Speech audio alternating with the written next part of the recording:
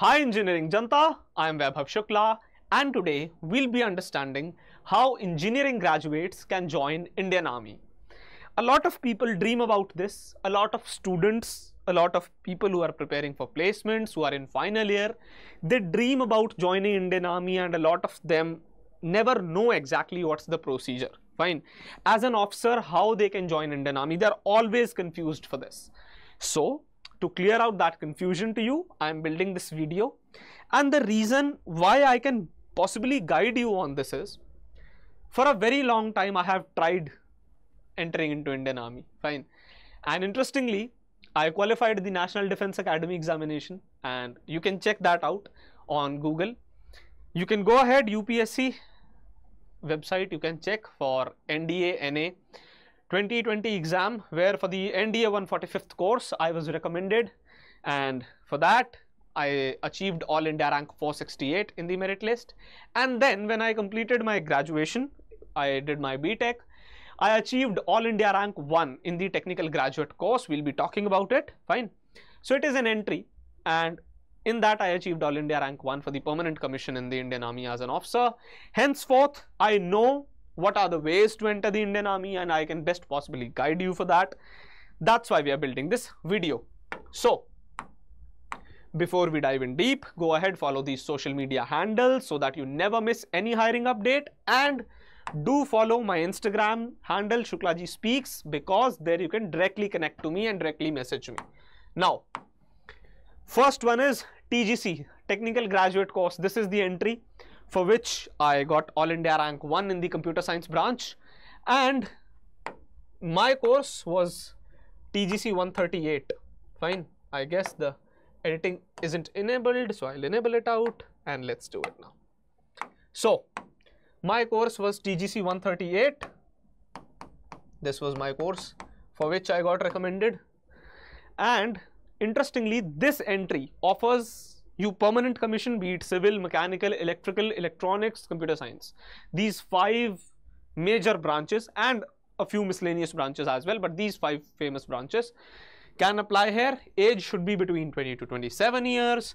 Qualification is BE, B.Tech in notified engineering streams. Now these streams are given in the notification of TGC. You can find that on Join Indian Army fine .gov.in, if I'm not wrong. This is the extension, otherwise .com. .gov.in is generally the extension. So Join Indian Army, fine, that's the website.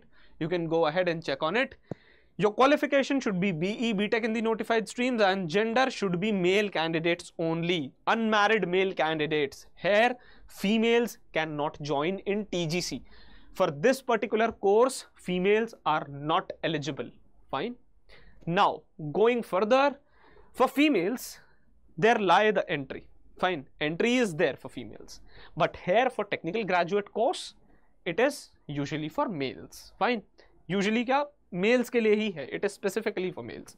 And this entry gives you an entrance for the permanent commission in the Indian Army. Alongside that, you need to satisfy, of course, medical and basic physical conditions. But alongside that, it offers you to enter the best of the regiments in the technical field. For example, if you're a computer science or electronics engineer, you have high chances of entering signals regiment. However, it's not a very fixed structure that you'll go to signals only. You have choice of arms that you can fill up, and according to the various procedures and various orders in which you lie, fine, various enclosures that exist in the Indian Army, according to that you'll be given. So the training for this happens at IMA Dehradun, fine, Indian Military Academy Dehradun.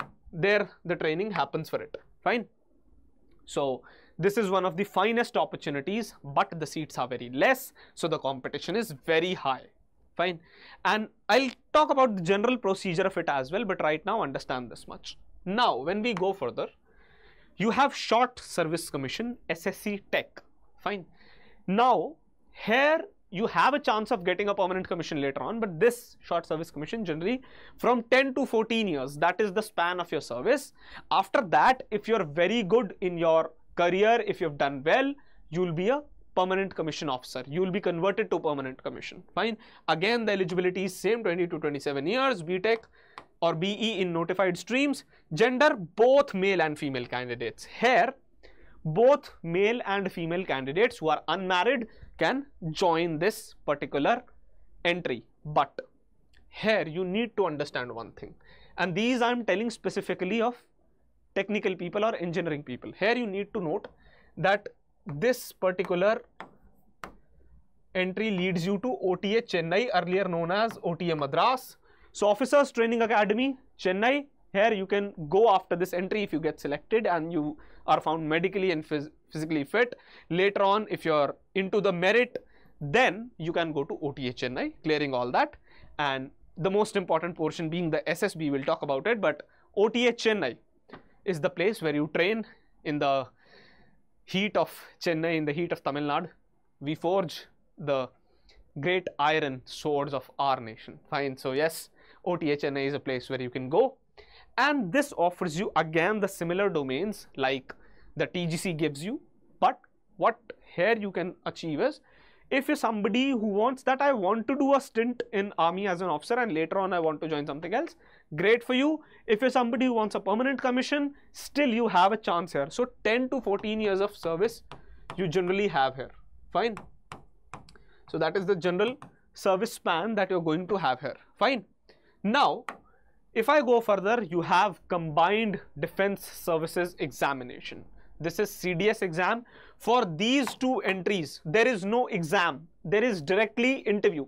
You get shortlisted on the basis of your marks of graduation or B.Tech. So if you have, generally for computer science, it is around 74 to 86. This is the range of cutoff.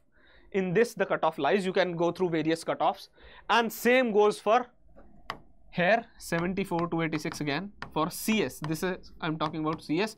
For mechanical, for males it drops even lower, but for females the cutoffs are generally high. For males also nowadays cutoffs are generally high. So this is a cutoff range of your percentage. Straight away on basis of your percentage you will get a call letter for your SSB. SSB centers are various in the Indian geography. Fine. For example, you have one at Allahabad or Prayagraj nowadays, SSB Prayagraj, which is Selection Center East. You have Selection Center North in Jalandhar. You have Selection Center Central, which is Bhopal. Fine. And then you have Selection Center South, which is in Bengaluru. Fine. So you have these 4 selection centers for Indian Army specifically. Fine. And henceforth, you can get an SSB anywhere. I was recommended from Allahabad, and interestingly, I was recommended from a board which is known for very dreadful image it has. It is known for rejecting people, but I was fortunate enough, God was kind, and that was one thing. But here you have to feel that this particular place, you're not going to give any written exam initially, you're straight away going to SSB. There is a procedure where you have some exams and various tests. So here, that is a 5-day procedure. But here in Combined Defense Services Examination, in CDS, you have proper written exam which you need to give. It is a preliminary exam. You have to qualify that. That is very, very important exam. Fine. So it is conducted by UPSC first of all, and it leads you to IMA as well as OTA. Now this is very strange. This gives you permanent as well as short service commission. How does it give you? See, male candidates are only for IMA, both male and female for OTA. Now what is this?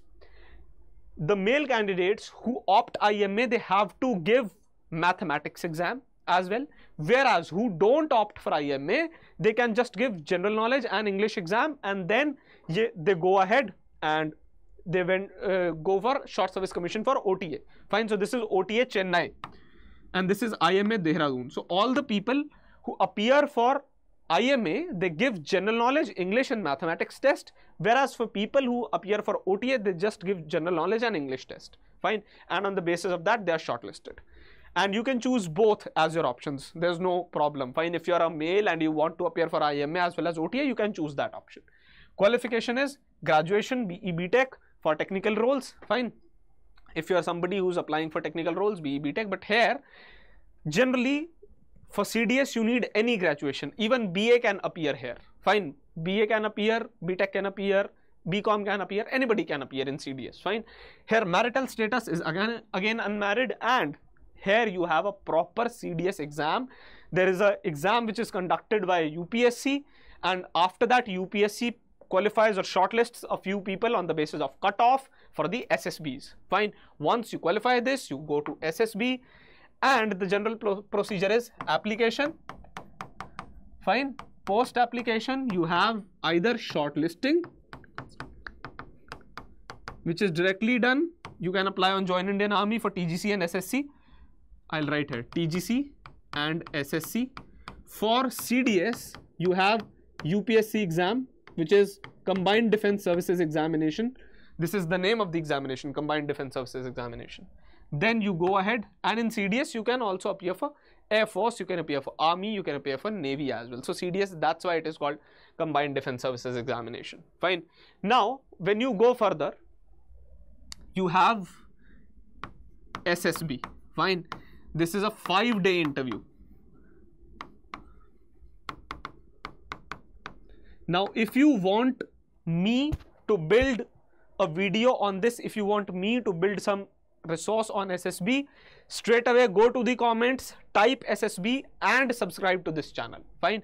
If I receive 100 comments of SSB on this video, I will build a proper guidance video for SSB. Fine. And that too free of cost. So SSB 5-day interview. Fine. I've qualified this 2 times. Interesting journey, no doubt. And out of 1, that was a wonderful one for Prayagraj. Now SSB, after SSB you have medical examination.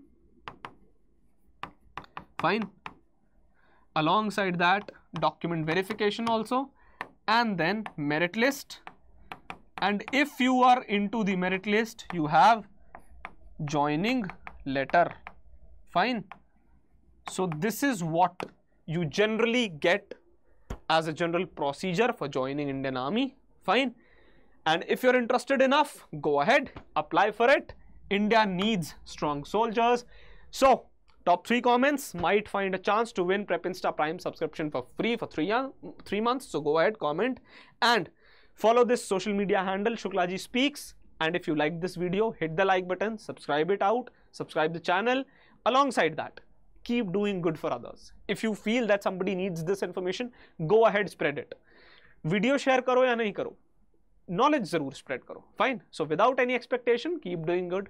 Good will come back to you. Have a wonderful day ahead. Thank you.